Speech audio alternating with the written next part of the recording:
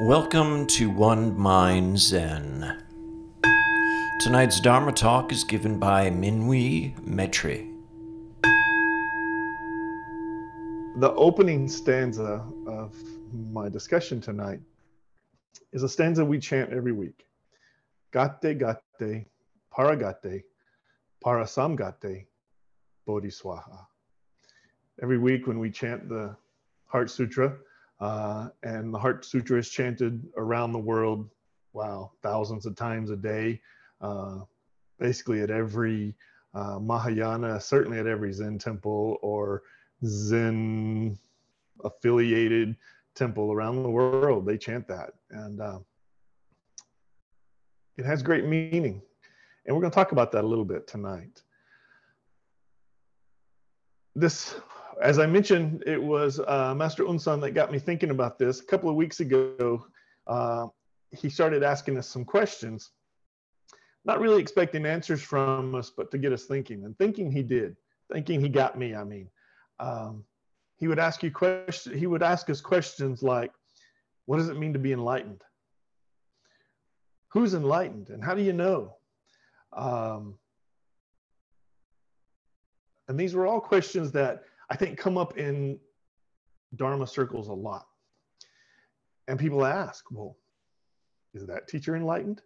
Is that student enlightened? What do we mean by enlightened, right? And so as I got to thinking about his message that he was giving us and kind of a challenging questions, and we all sat quiet for a while. Some of us chimed in every now and then, but mostly it was a question without answer service, right? And I got to thinking to myself, well, what did the Buddha, and by the Buddha I mean the Sakyamuni Buddha, what did Sakyamuni Buddha tell us about enlightenment? And what did he define it as? And then how in the years and generations after the great sage of the Sakyans, how did we change this definition of enlightenment? And did we, in fact, change the definition of enlightenment? So again, I go back to the Heart Sutra, because as most of you know, that postdates Sakyamuni Buddha by several hundred years.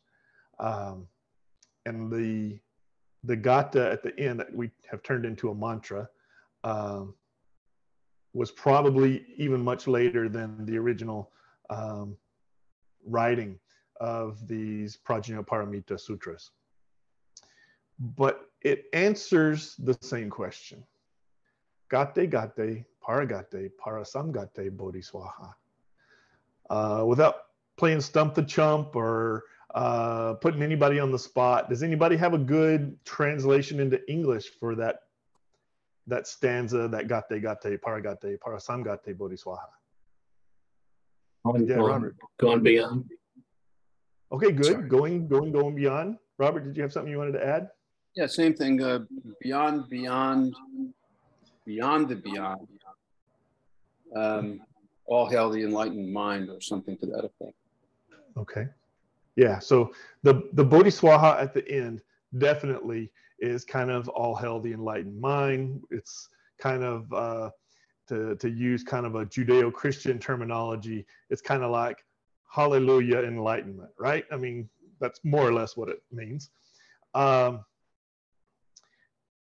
what are they going beyond?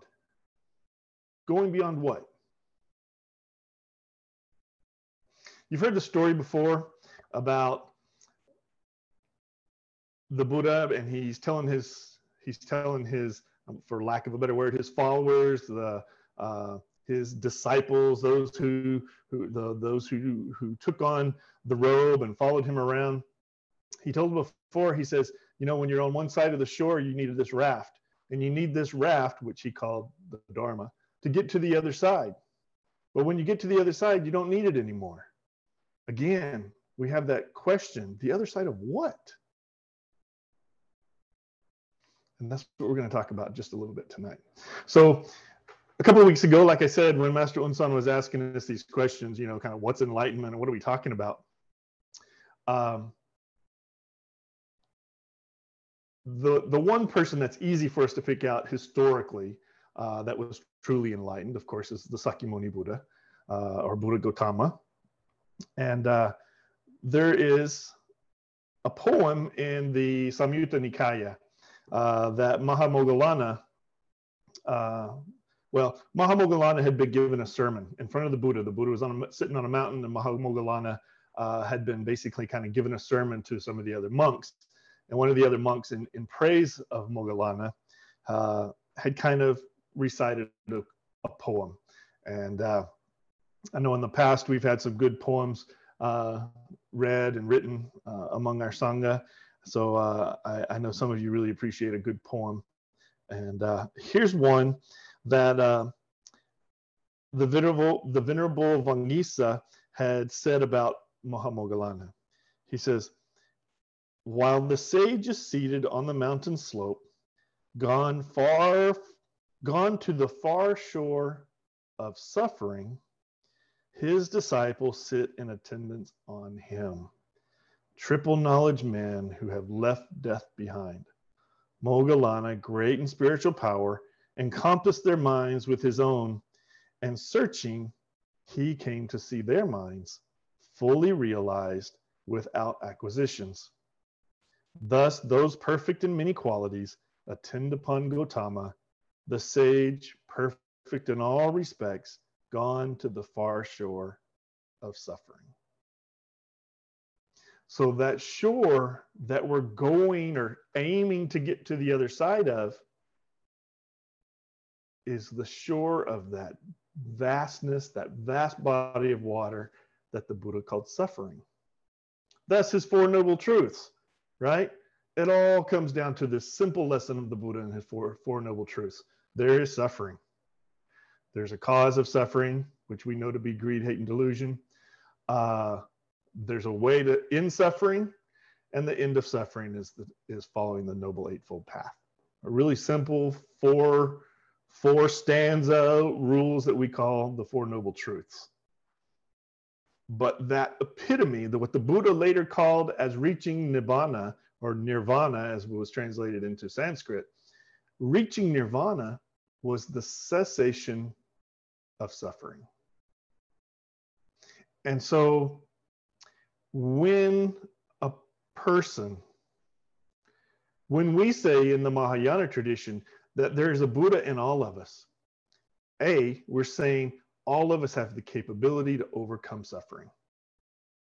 We can do that. Inherent in each one of us, we can overcome suffering. And that's the true Buddha inside of us. Even as we look at the writings of Bodhidharma, for example, if I can get my phone to turn to that next page. So we look at the writings of Bodhidharma, and Bodhidharma talks about the same exact thing. So in the writings of Bodhidharma, and I'm sure some of you probably took that course, or at least have read the book, took the course through Buddha Dharma University or another school of thought, or you've read his writings anyway. Bodhidharma said, "The Buddha in the mind is like a fragrance in a tree. The Buddha comes from a mind free of suffering, just as a fragrance comes from a tree free of decay." And then he goes on a little bit further and he says, "A Buddha refers to a pure and awakened mind." Awakened to what? Awakened to that cessation that a person can exist and not suffer. And understanding how not to suffer. Now, the interesting part of this mantra that we chant when we say Gate Gate Paragate Parasam Gate Bodhi Svaha is that it's proof to us when we chant it, there can be this progress towards full enlightenment. And there can be some enlightenment along the way. And how do we get there? Going further, going all the way to the other shore, right? So we can go past part of that suffering, and we learn that through meditation. And through meditation, we can learn to control our minds so that we suffer even less as time goes on. And when we have fully learned to abandon all suffering, we've learned what the Buddha learned under the Bodhi tree. And that was his great awakening. His great awakening was when he realized he no longer had to suffer. And he knew how to control his mind in a way that he never suffered again. That was his awakening. Did that mean that the Buddha never got sick? No, of course not. We know there are lots of stories where Sakyamuni Buddha either got injured or got sick, and his monks had to attend to him. And most of the stories we know, it was Ananda that was attending to him. But it doesn't mean he suffered. It meant he was still human. There's one that reminds me, the one that I'm reminded of is in the Samyutta Nikaya, where it's called the splinter, translated into English, but it's talking about a piece of stone had somehow or another injured the Buddha's foot, and they called it a splinter. But I don't think it's a little splinter of a rock as you and I might think, but his foot was pretty badly injured, probably got infected, I don't know, but he was laid up on the ground for quite some time. And yet he handled it all very stoically and never complained. And he meditated and passed the time such that he did not let this pain that he experienced turn into suffering.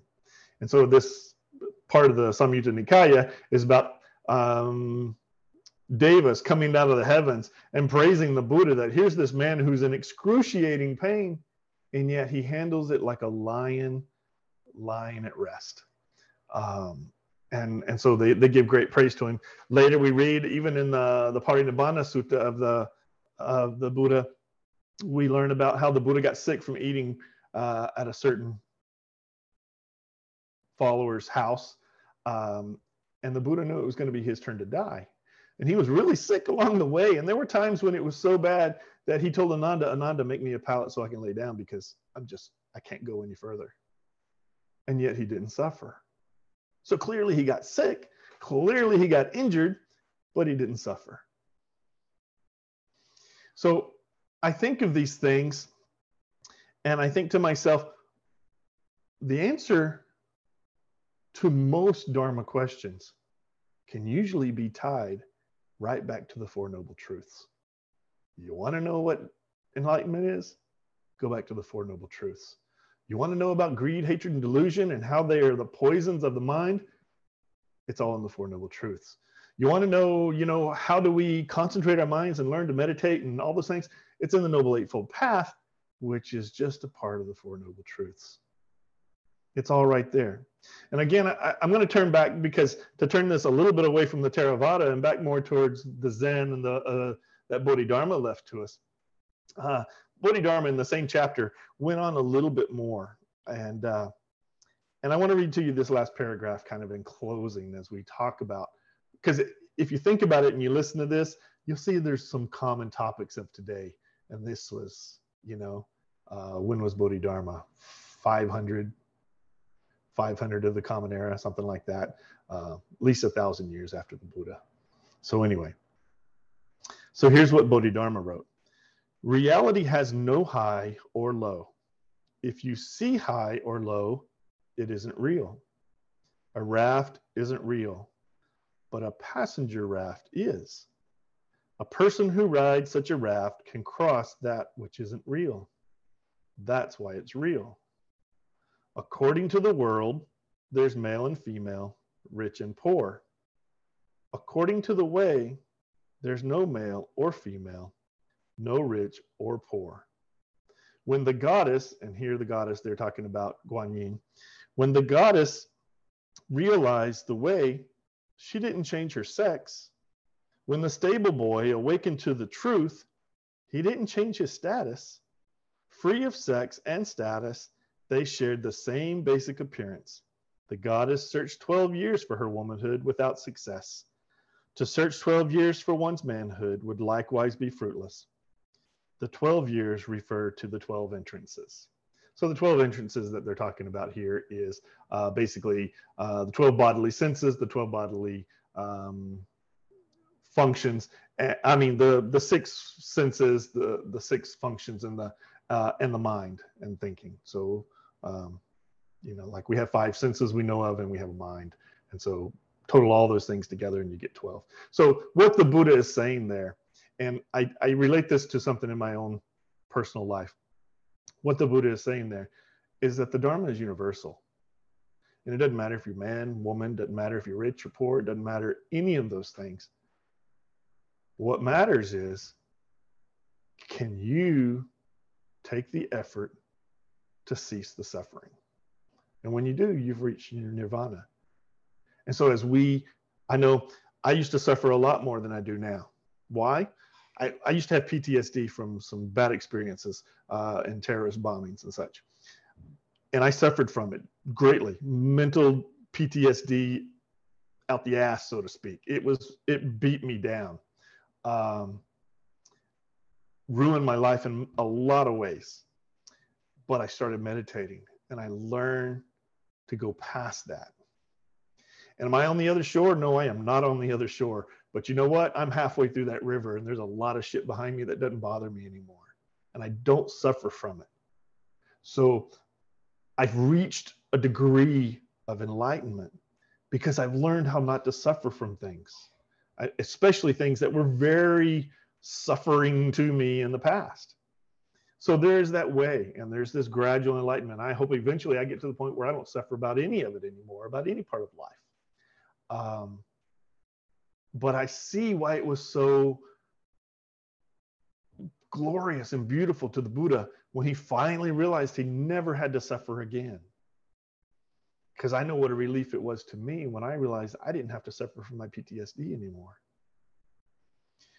So I leave that with you guys as you think about, sometimes we get these questions, we get them from our Zen master, or we get them from each other, and it seems like a hard question. But maybe it's just the question that we're stirring around in our mind that's hard. The answers are usually pretty simple, and the answers usually go back to those 4 noble truths. Thank you, guys.